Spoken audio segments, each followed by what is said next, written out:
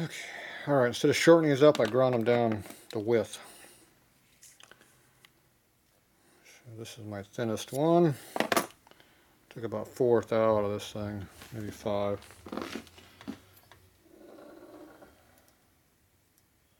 Oh, look, it falls right in there now. I guess I need to grind all that extra amount off. Now it's loose. Oh well. Too much. That means this one will be loose too. Yep. Damn it. I know how to fix loose. It's called Loctite.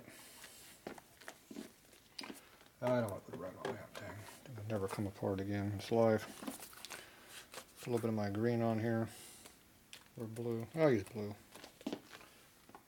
We'll use a little bit of blue Loctite on that.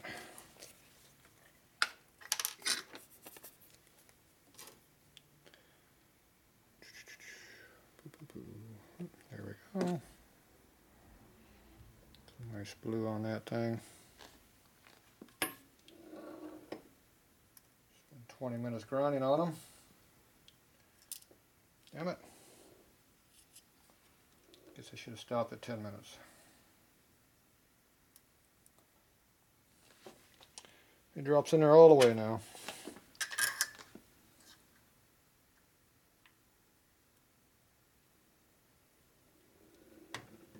See, if you rotate the crank forward, the gear will go right on the shaft. As long as you don't back it up, it'll stay that way. Okay. Alright. One step closer. Okay, I need a little sleeve piece. Where is my little sleeve piece at? I got everything out already. Got the nut, got the gear. What gear we got? We got a red one, blue one, purple one. We have an unknown one. Red. It's supposed to be red. Cheap ass gear. Alright, so I'm missing a little sleeve piece. We need a sleeve between the two gears. Keep it from being a problem. I had all this stuff out. Just what did I do with it?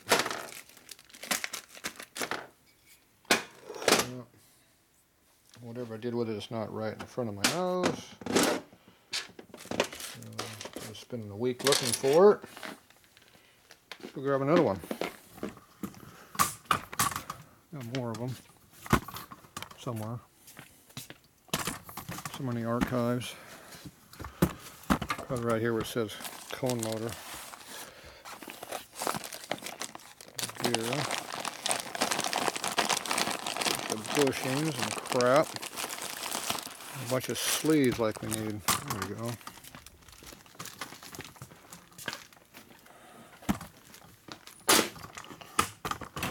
So we're going to have extra parts.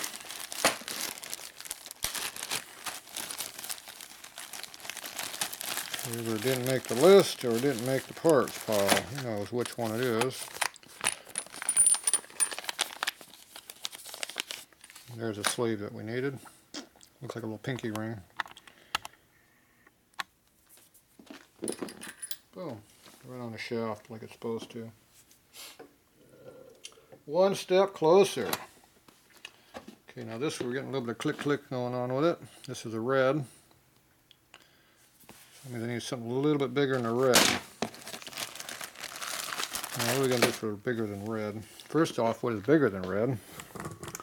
Orange is bigger than red. So that means I got to find me an orange gear.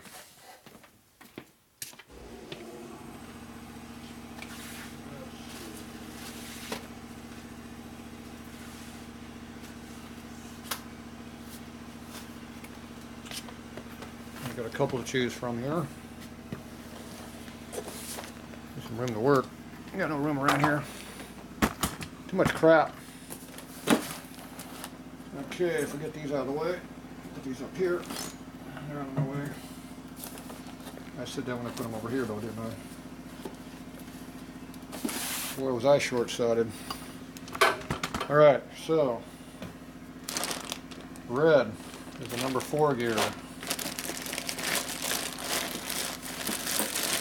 That's 4th bigger.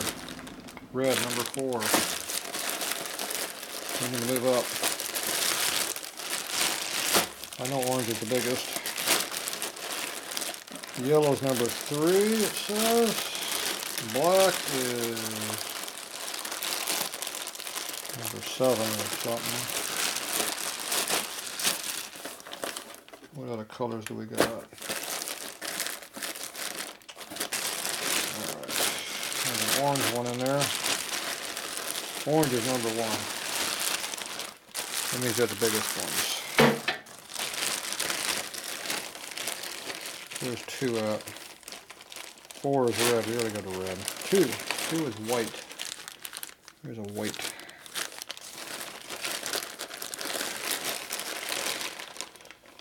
Yellow is 3. So we're going to try a white gear. Wonderful. Why has it got red all over it? Because it's white. That's why it's got red all over it. That makes perfect sense, doesn't it?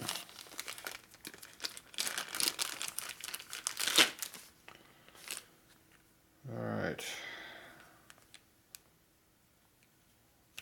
Appears to be the right one. Maybe. We'll find out. Alright. Whoop. Where are we at? Back on the motor.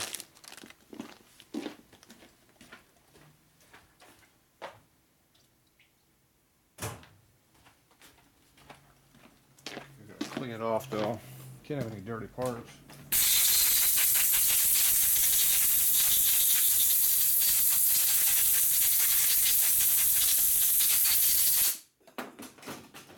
Alright, 80 pounds air doesn't do squat for blowing off parts. Hate restricted airline pressure. Alright, this thing's been, I don't know why it's all red. Yeah, we'll find out. There's something wrong with it. Don't know. Would have been marked on the bag if it was bad.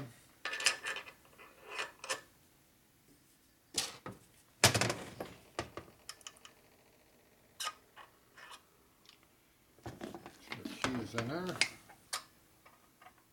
Key is in there where it belongs. Nut.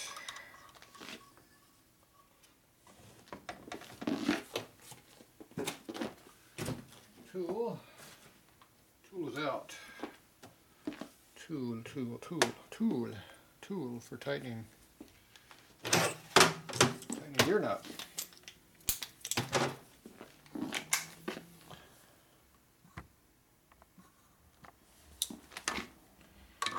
Reverse thread.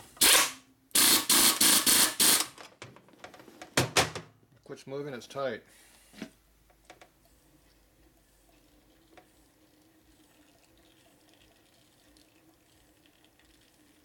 Looks like it's spinning here evenly. It's not doing something like this. That's good. Okay. One cam. Okay, we're going to do a different washer. So this is a 70. Big step up from where we were at. Line up our marks. Where's our mark at? Mark is right there. Boom, right on that one. Inner gasket. The one we're going to actually use. They do vary.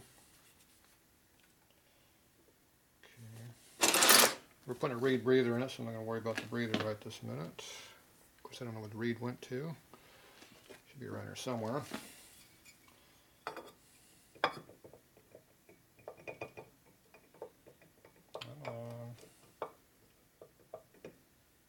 Doesn't want to go in a can for some reason.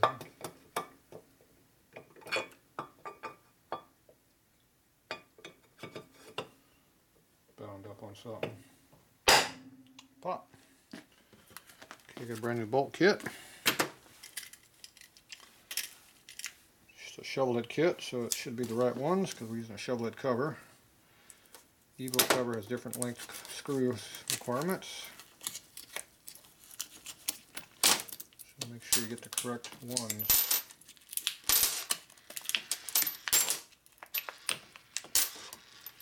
There you go.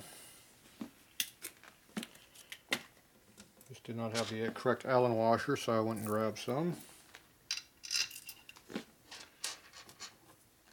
two short ones go right here.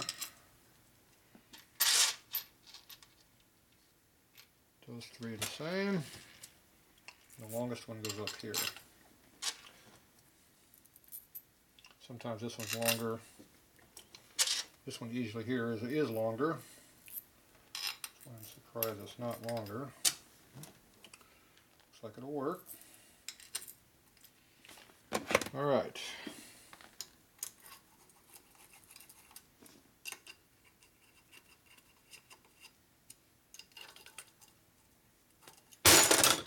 Oops. I'm not watching very much, are we? I guess it helps to watch the camera every now and then.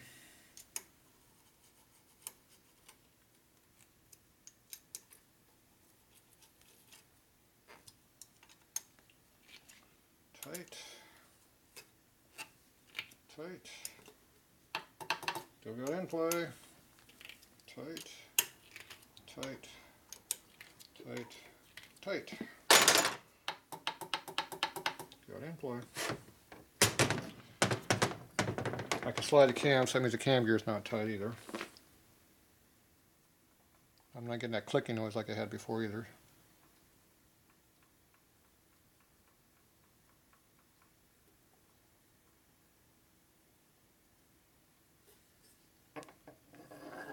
Checking a different spot.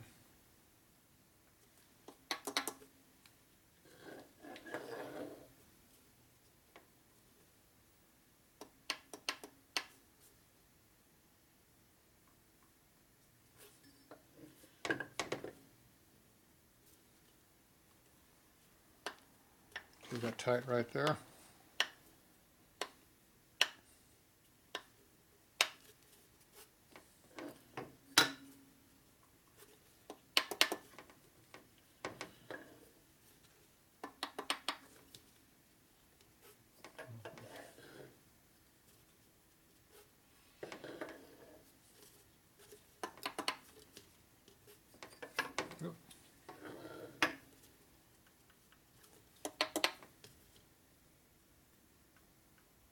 Very, very little clicking noise at all.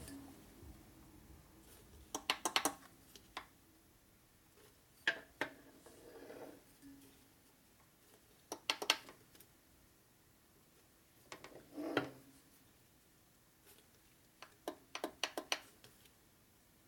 think we'll run this one.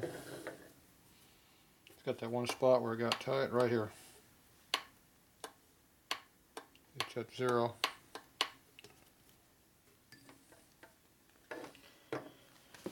So it's pretty close. If you get them too tight, they whine. So, and they don't have to be bound up to whine either. I've had them with that clearance and they whine. So, all right. I think we got the right number there. We have plenty of in-play on the cam. So the 70 number works good. So you see the clearance in the washer right over here. Looks good.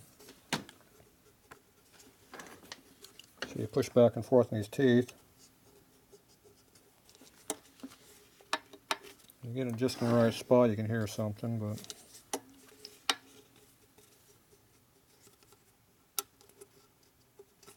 that ain't it.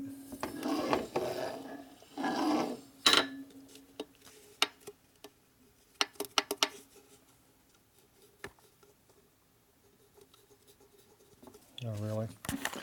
So that's going to be a good one. So we got the white gear. So, but the problem, instead of being an Ultimate gear, it's a Jim's gear, so it costs twice as much. So price just went up. Oh well. Ultimate only has 2 gears. I think 2 colors. It might only have 1 color, I forget. Anyway. Okay, so I'm happy with that. So that all seems to work pretty good. So I can put a seal on this and button this thing up now. So that's good. I got to clean the goo off the washers. The bolts here, screws. Call these screws, not bolts. So I got to figure out what I'm going to do for what the hell am I going to do? Breather. Where's the breather at? I think it was in the box still. That's what happened to it. I knew I had to read breather out someplace.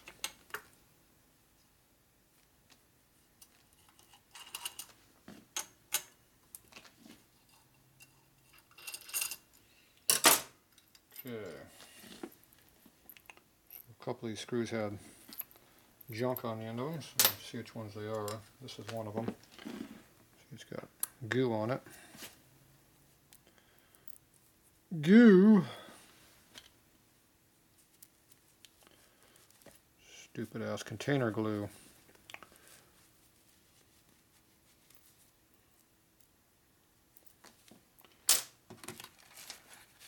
These old packages had glue stuck on them, so when you push them down on them, they would stay put before they put the plastic on. Of course, it sticks on the damn parts now, so. It helped them out, but it slowed me down because I got to clean the crap off.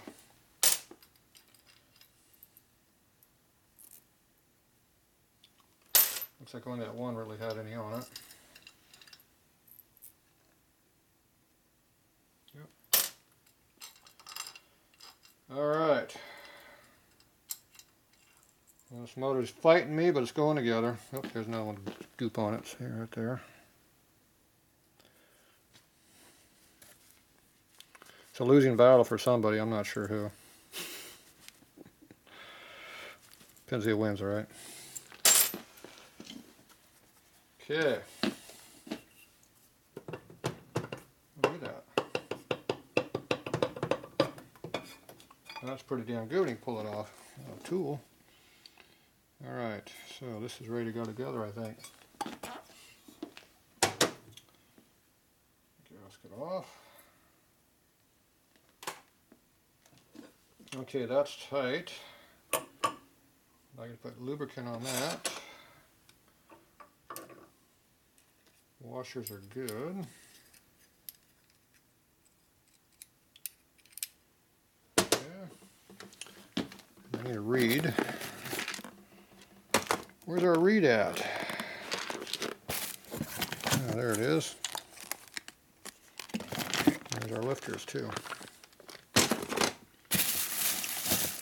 I knew we were going to need some of these parts at some point. Okay, reed. Reeds are for 93 nut motors.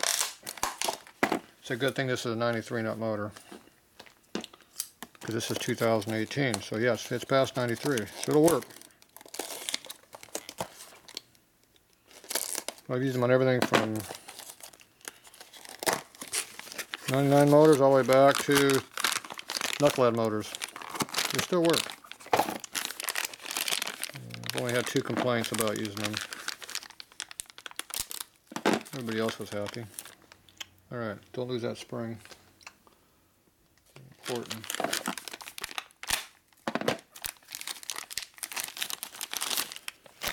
Read simple. When you have a vacuum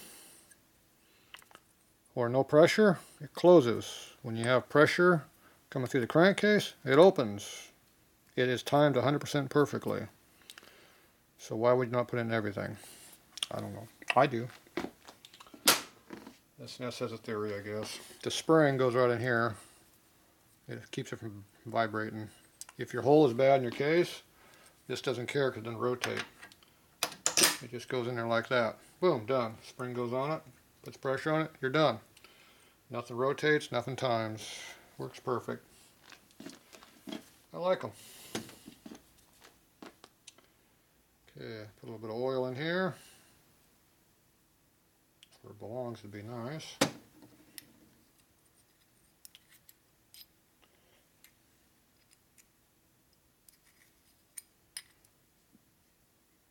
Okay. So I usually just put a little bit of oil on the top of the lobe. The base circle doesn't matter. It's the load part that matters. That would be the part that opens. And for the gear, just go like this. Well, I did not lubricate this oil pump gear, so I need to do that. Do not put your motor together dry with oil pump gears dry. And they're dry right now. Don't be a dumbass and do that stunt. I almost did that, didn't I?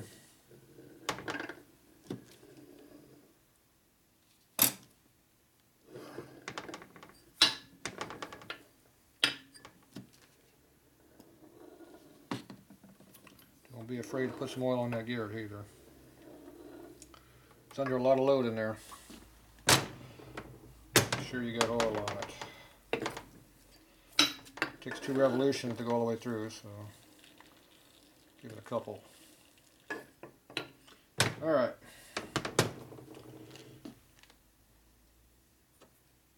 Get the cam here. Okay, where's our mark at? Mark is right there. Mark on you and way over here. They meet in the middle. There we go. Very important that the marks line up. I don't give a squat about what the ignition mark over there is. I'm working on the cam. Some people like to go there for some reason. I don't know why. Okay, mark on pinion shaft, mark on cam. This mark is for the breather, which it doesn't rotate, so it doesn't matter anymore. Make sure those two line up. Those are important. It also has a restrict in the crank. Make sure that's in there. Okay, so now I gotta go put the seal on the cam cover.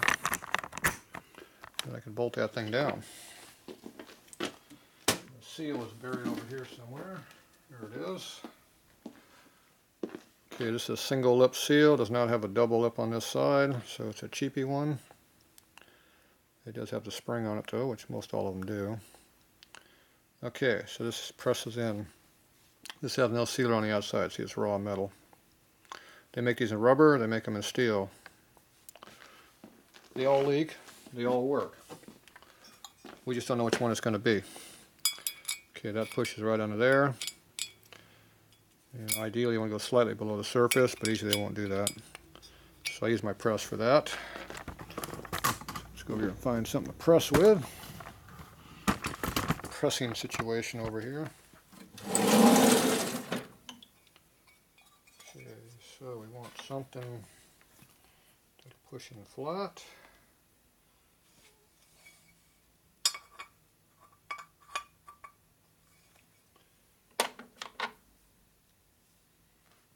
Okay.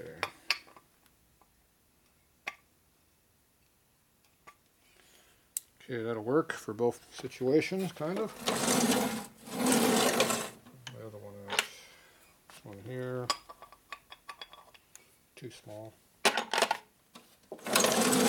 Alright, we'll use this one.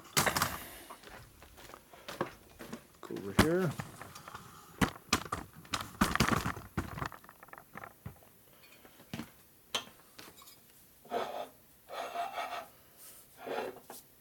I didn't get the motor done yesterday as I was supposed to. Supposed to have the motor go home tonight sometime before tomorrow. Today is now tomorrow. It's 1 o'clock. We're going to work until we get this thing going. At least this part. Okay, there's flush. Flip it over. Should be able to go below flush a little bit. A little below flush. About 50 thou below flush. That's where it should sit. Okay.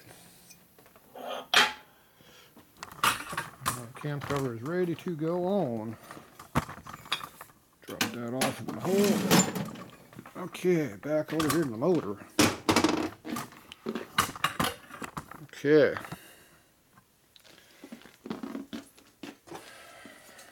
Seal is in there. Make sure you lubricate these bushings before you assemble it. It's kind of important. We have oil on everything.